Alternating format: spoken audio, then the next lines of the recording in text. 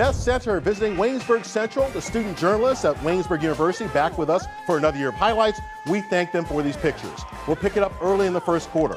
With the Raiders knocking on the door in period one, Braden Woods gets the call and scores the first touchdown of his career, Waynesburg Central by 7. However, the celebration would be short-lived for Waynesburg Central and their cheerleaders because they went back to punt, bad snap, loose ball.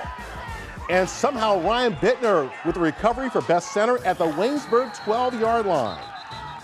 A short time later, quarterback Colby Coons calls his own number, and from 12 yards out, he ties the game at 7. Beth-Ceter knocking on the door in the second quarter. Coons again calls his own number, dives to the end zone. The referees say the ball broke the plane. Beth-Ceter with a touchdown. They go on to win the game by a score of 20-7.